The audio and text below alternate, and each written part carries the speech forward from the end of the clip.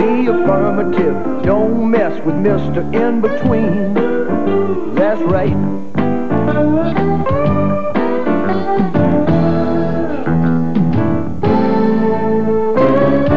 Accentuate the positive. North Stars hockey, take one. Here they come, they're playing. Come on, relax, move the camera, left. You guys are bad. Hey, come on now, come on. What a save! Did you get it? I remember, I don't know. What do you mean you don't know? All right, now, come on, get number 4 here, number 4. I got him. Look at it. Huh? Did you get the goal? I don't know. What do you mean you don't know? I saw it. I don't know. What do you mean you don't know? Okay, smart guy, you try running this camera. Order a pair of 91-92 season tickets, and we'll give you one more free. WCCO Television, Minneapolis, St. Paul.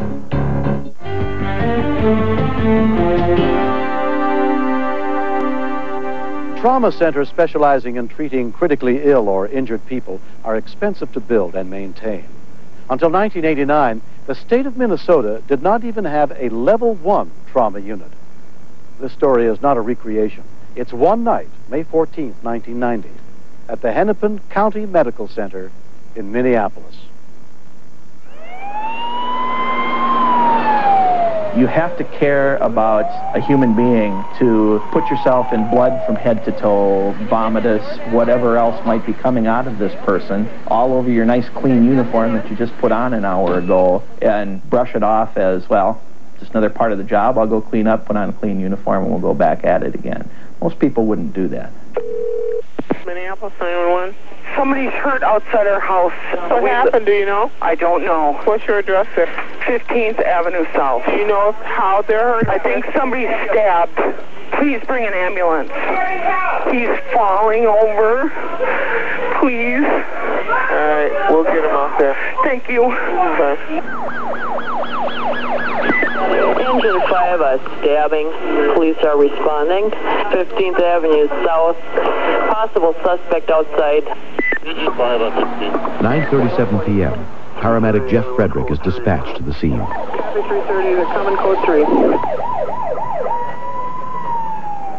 Knowing that this was a violent act, we try not to go into the scene without police escorting us in. Over there? If we are injured or killed before we can get to the patient, we've done them more harm than good. Yeah. Kelly's the only other one here.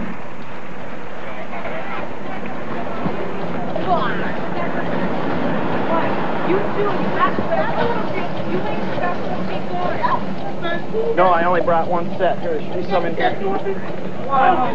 Stay back, okay? Stay back. He took an airway. Okay. 405 and 11. He's lifted his head, too. Tell the crew to bring mask trousers and backboard. We could find no blood pressure at all. Let's start positive pressure. Anybody with them when this happened? They just said they found him out here. Looks like you're in a 19. Ride them out, guys. What's your name? Peripheral pulse. I can barely feel it. Keep your hands in. 5 steps. Our concern with the blood pressure so low that we couldn't measure it was that his heart would stop, that he would go into cardiac and respiratory arrest. We'd then have a real mess on our hands. Hold still. Stay still, buddy. Take a deep breath, Oslet. Again. Okay, again. Deep breath. Take a deep breath. Hold Lay down. Lay down. Lay down. You gotta stay laying down. You've been stabbed in the chest. You understand that? You know IV drug user? Oh, these lots of tracks. Yeah, there's tracks everywhere.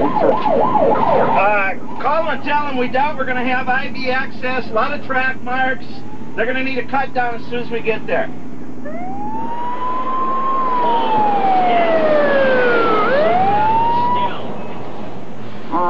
Just a bare drip. The patient arrives at Hennepin County Medical Center within 10 minutes. No IV access. He's got track marks everywhere. We couldn't get an IV on either side. We didn't try for his neck yet. Looks like he's got a fairly decent external jugular on the right, but he's stabbed in the left supraclavicular area. We haven't seen him move his feet recently.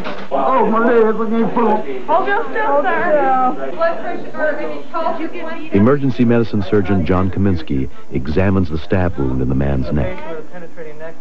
They make me very nervous. They can be very deceiving. The patient looks like he has a very small wound that can kind of lull you into complacency. There are so many blood vessels and so many structures in the neck, and you need to be very aggressive and very cautious with these type of injuries.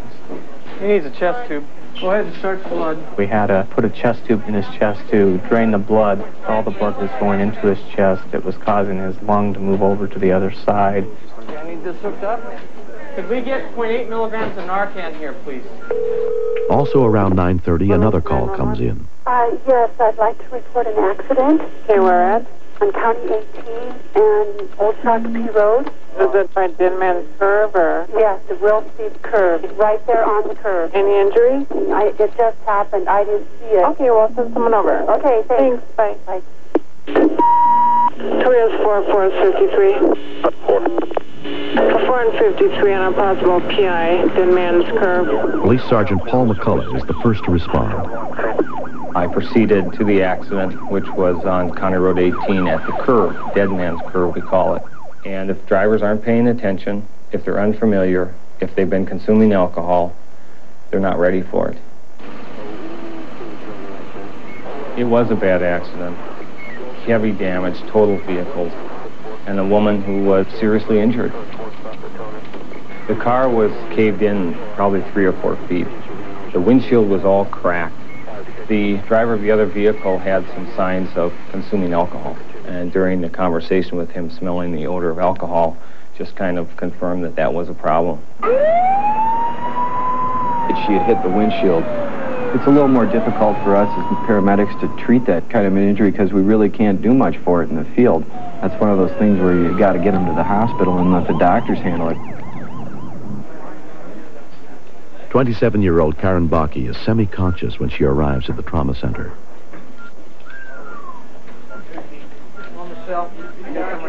Dr. Michelle Byros examines her. Since she had head trauma, we had to also worry about an expanding lesion in her head that could be progressively worsening. Yeah, but she's real off and on, real somnolent. She'll fade in and out. Pretty messed up. When there are 2 cases going on at the same time, there is a little degree of nervousness that is generated. You start to worry a little bit that you might overlook one thing or another in the frenzy of activity that occurs. What's your name? What's your name? Pressure bag. We need more lines. You don't remember at all what happened? The most useful thing we heard from the paramedics was the fact that she had several episodes of vomiting. That suggested to us that her airway may need protection. Okay, we'll take it out as soon as it's safe to do that. Are you ready? Why am I You ready, Pat? Get it out of me now! Don't have anything in this! So we want to do what's safe for you. Get free! It's a very emotional time. They're generally the sickest when they're in the emergency department, and there's a lot of things going on, and it's a very stressful experience. We'll take that tube out as soon as we know that it's safe to do that. Okay, we're trying to do everything that's going to be important for your own best interest here, okay? I'm gonna gag! If they don't understand or are combative, you need to tell them that it has to be done for their own good. Okay, take some slow deep breaths. Slow deep breaths.